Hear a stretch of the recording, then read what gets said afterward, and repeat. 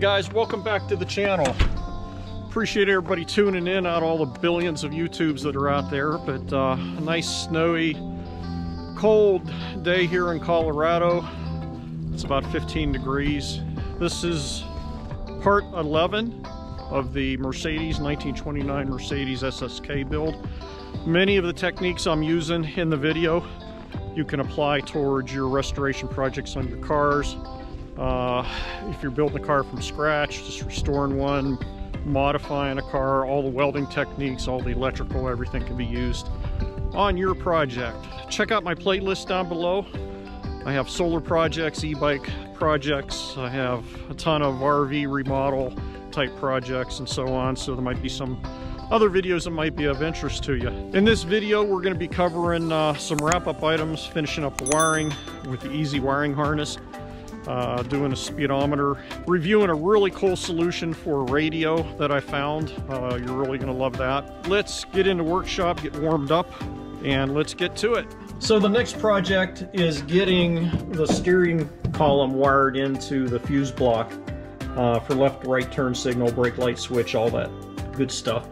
And the fuse block that I put in is a GM fuse block made by Easy Wiring. I'll put the link in the description. I showed this being installed in a previous video. But off of the fuse block, I have a bundle of wires here. There's 8 of them. And it has the connectors on here. And this is intended to go into a GM type fuse block. But this is a Ford Pinto steering column. So what I need to do is whack all these ends off and use a connector and cut off these, because I can't buy a Ford connector that goes on here, and then I'll graft on a new connector. The connector that I'm using is a nylon connector. I got a whole bag of these. I think it was on Amazon. I'll put the link in the description if you want to pick up a couple. But it comes with 8-pin fuse plugs, which is what I need.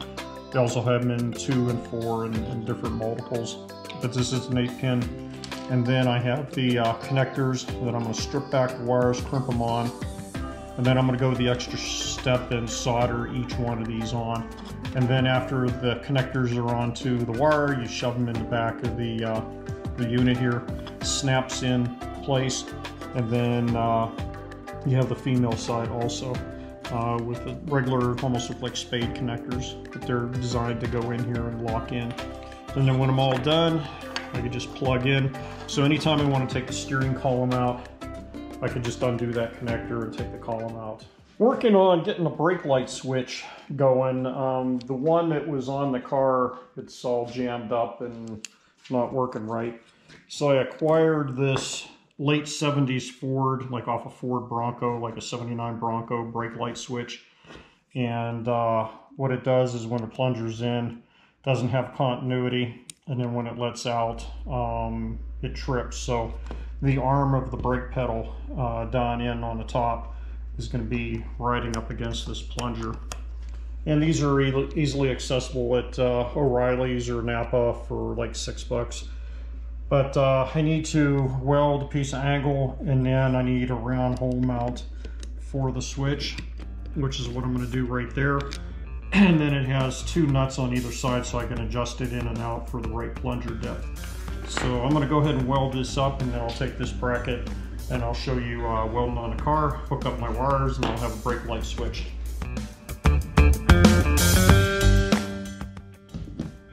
This is what it looks like with the switch in. And I'll just weld this on the top bracket of the brake pedal, and plunger will push in, and the brake light will come on. All right, doctor all draped up, ready for surgery. And here's the bracket. You can see that down in there. And I'm gonna put some welds along here and on the inside, and that'll hold it. Put my switch in, and I am done. All welded in, and ready to mount my switch down below there. And this is what it looks like with the switch installed. Just touching the brake arm. Done. Nice snowy day in Colorado here on a Friday. Just an update on the wiring. Been spending a ton of time on the wiring, and the biggest challenge was getting the wiring harness from the steering column, the Pinto steering column, adapted to the GM fuse block.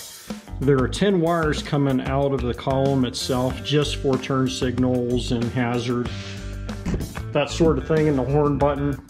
And it took me about 6 hours. It was a real biatch to do, tripping out each wire, continuity testing everything.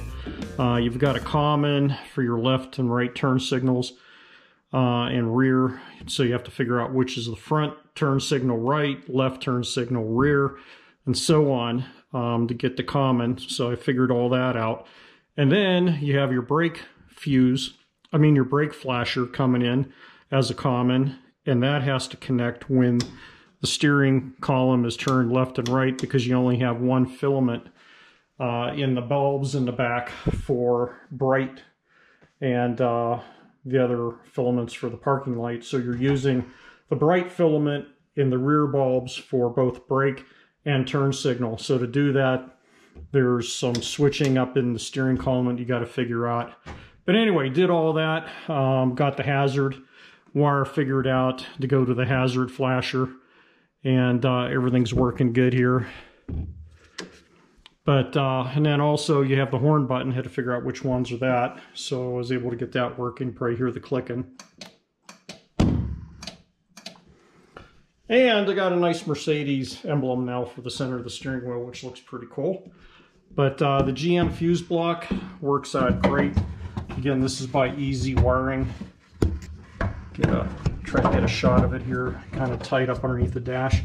But this is great. If you have a hot rod restoration, I have this in my Tesla Super Beetle that I'm building, where I pulled out all the crappy VW wiring, put in a nice GM fuse block. This is by Easy Wiring. I'll leave the Amazon link in the description. It comes in a 12 circuit and a 20 circuit. It's got everything, and also modern blade fuses. And what's nice is the wire is labeled every 4 inches what it is. You see, maybe you see the printing on the wire. So each wire going the front and back of the car, the engine, is all labeled every 4 inches with what it is. But and then I've got started doing the split loom to get everything covered up pretty good. I like using split loom, and it's easy to put on, protects the wires.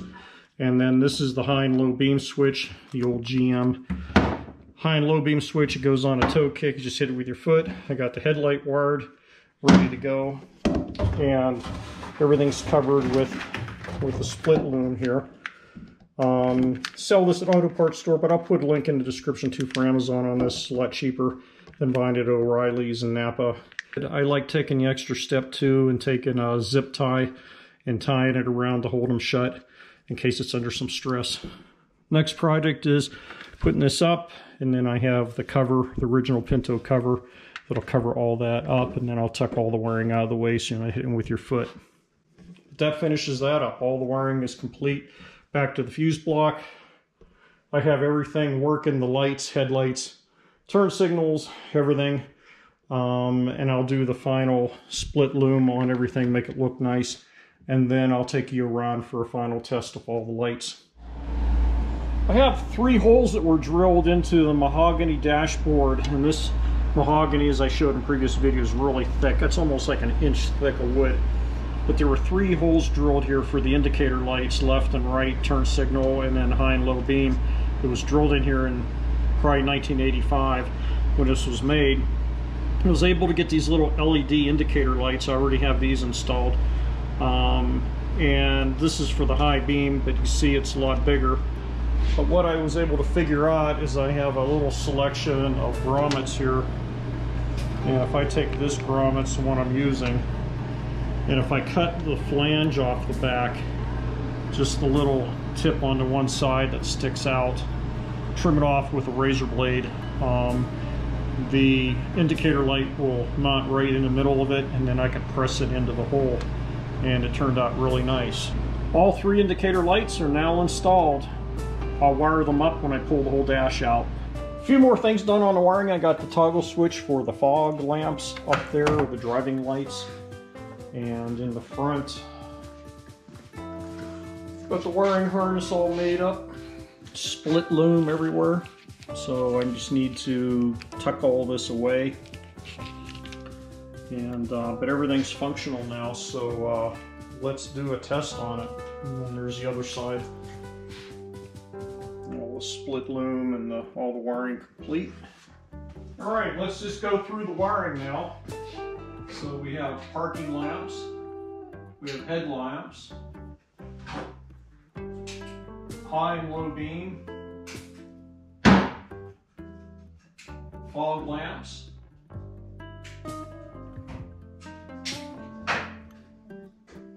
four-way flashers, turn signal left, turn signal right. Okay, now for the rear lights, we have parking lights, brakes. Brakes are working great. Four-way flashers. Turn the key on, right turn signal, left turn signal. And as I mentioned earlier too, you have to have the brake light working. So there's the brake light on the right side. In the rear, because we're using the same filament for the turn signal and the brake. And then there's the left side. That was a few hours into getting this done. Looking good. Next is the dash. Check this out. I found this on eBay for about 20 bucks. It's a shift knob replacement, and it's wood. It'll match the steering wheel and the dashboard. This is the original Pinto piece of plastic of some sort, but the shift pattern in it is forward, first, second, third, and then up to the left for reverse. And this just happens to have the same shift panel. And this just happens to have the same shift. This happens to have the same shift pattern up to the left for reverse. So very cool. But the challenge is that the threads are different. This is a 1/2 inch 20 thread. And I don't even know what this is, but it's a lot smaller. But what I'm going to have to do is, and I couldn't find a thread adapter for this, but what I'm going to do is I went down to my local Ace Hardware where the friendly people are and found a bolt that fits this. What I'm going to do is I'm going to whack off this bolt, whack off the top thread on the shifter, and then I'll grind this down a little bit, and I'm going to weld this top bolt onto the shifter, and that'll give me my 1/2 inch 20 thread.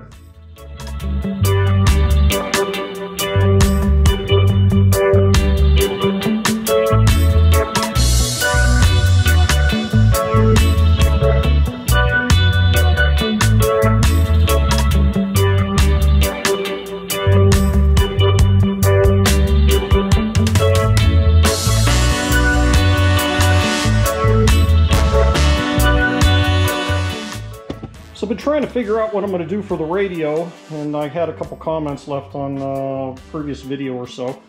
And I have this square cutoff from the 70s into the dashboard, and I guess it's meant to get a vintage radio from that era, and then drill a hole for the volume knob, and then typically the right knob was the tuning back in the good old days. But I didn't want to go that route. They're extremely expensive. And I have the holes here. So what I found was really cool, and that's a gauge radio. And this goes into the center hole here. And I'm just going to pull out the tachometer. I really don't need a tachometer, and put this next to the speedometer. But this is AM/FM radio, 240 watts, which is crazy. And the neat thing is it also has Bluetooth in it. So I could pair it to my phone and play Pandora on my phone, whatever.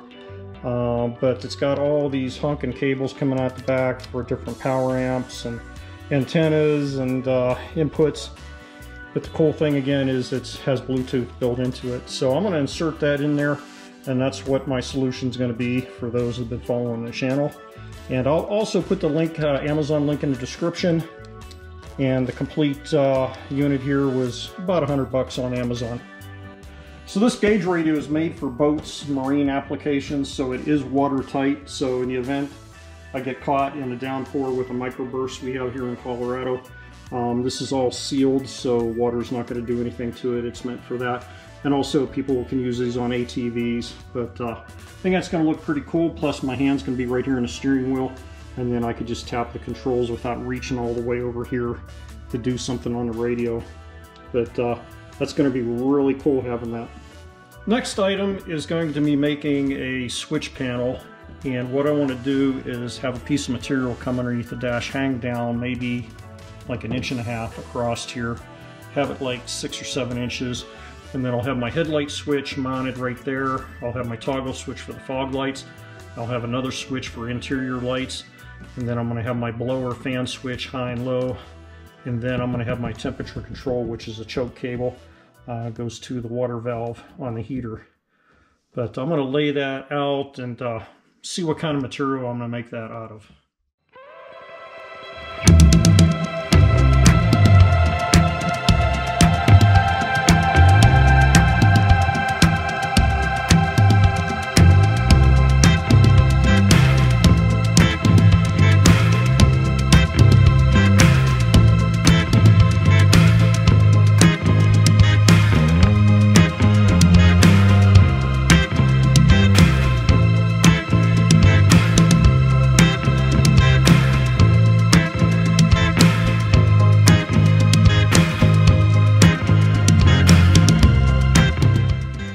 So I got the toggle switch and control panel made. Decided to make it out of the same fiberglass gel coated as the rest of the car. I cut out all the door panels, so I had all the extra fiberglass that's over there. So cut that out, did an edge trim on it, and I think that's going to look pretty cool. And then when I take the dash out to do the wiring, I'll just put a couple screws in from behind, and yeah, I think that's going to look pretty sharp. It is now time to get that dash out and get it wired up. Bit of history, there's a stamp on the back of this mahogany dashboard, custom made by the Wood, and looks like Nook, N-O-C-K, or Rock, the Wood Rock, in Homestead, Florida, 1985.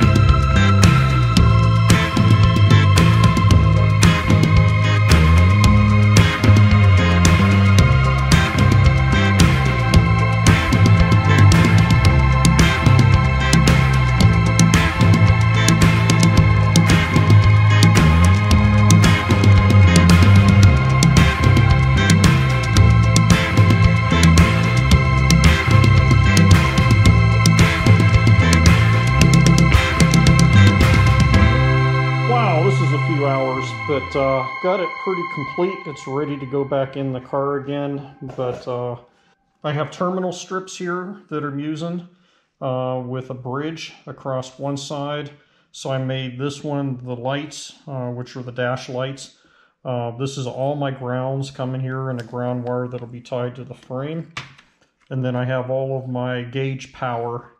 So when I turn the key on, all the gauges power up, like the fuel, the temperature, etc.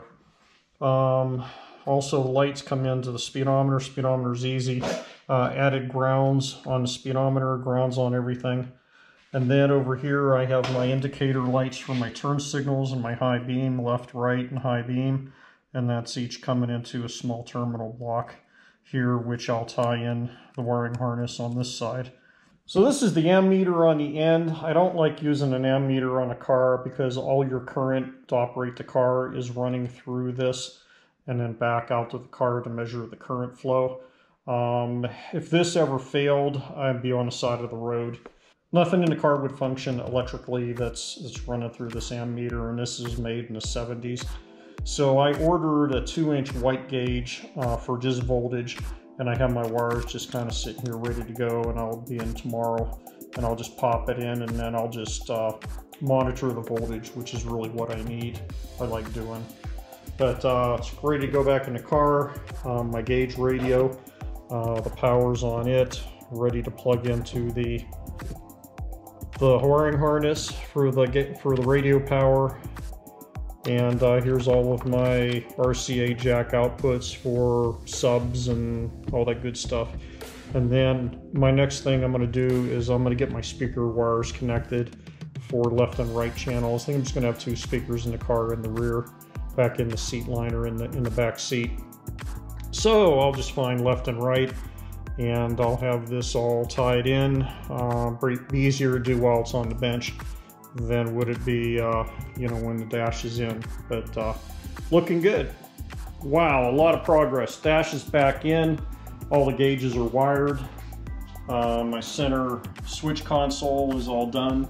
So this first switch is going to be the fan override for the electric fan on the radiator on the front in case the sensor goes bad. I'm going to click that on, turn the fan on manually if I see the temperature going up too high. Headlights, got all the gauge lights working. Next is the fog lights up front. Next is interior lights, which I have yet to wire. I'm going to get a couple LED stick-on type units and wire that into the switch. Next switch is fan high and low. Turn the key on. So there's the fan on high, and then low up underneath there. Center is off. And then my heat control, which is a cable. I use just a lawnmower choke cable that goes to the water valve on one of the radiator hose going to the heater unit inside here. So it works slick. So that's on. And shut the water off. I got the radio working great. I can't show it. For those that you don't know, YouTube, if I play music that's not paid for, I get a copyright protection error, and they basically can shut the video down and do all kind of fun stuff to you on YouTube. So all the music that you hear me use in my YouTube is also, it's all free, copyright free music by Ben Sound that I use. But anyway, it's working great. Power's right up, and it's pretty slick, and it even has the weather band on it.